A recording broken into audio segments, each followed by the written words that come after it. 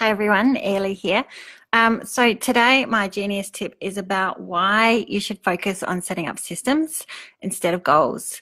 And the real distinction here is because the goal is the what. It's you've decided what you're going to do, but how are you going to do that? Like you need the structure and you need the process to know how you're going to achieve your goal. So by focusing on systems, it gives you the implementation to be able to make your goal happen. You can very easily get stuck creating goals, but they end up just being a wish list without the systems, without the structure. That's why they are so important. So, you think about weight loss, for example, having a goal weight in mind.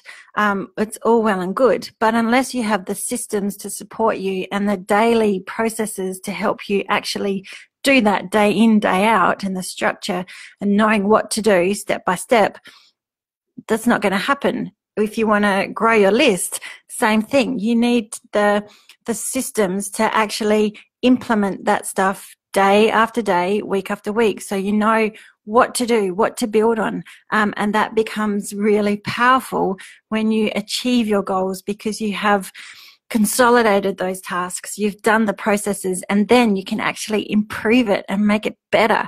So systems are hugely powerful for your business. So there's my Genius tip for you, to focus on systems instead of goals, because they're the actual cogs that are doing all the hard work for you and then allow you to go and do the things that you love the best. Do more marketing to grow your business.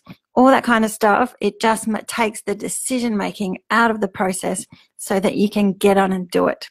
There you go. Thanks. See you later. Bye.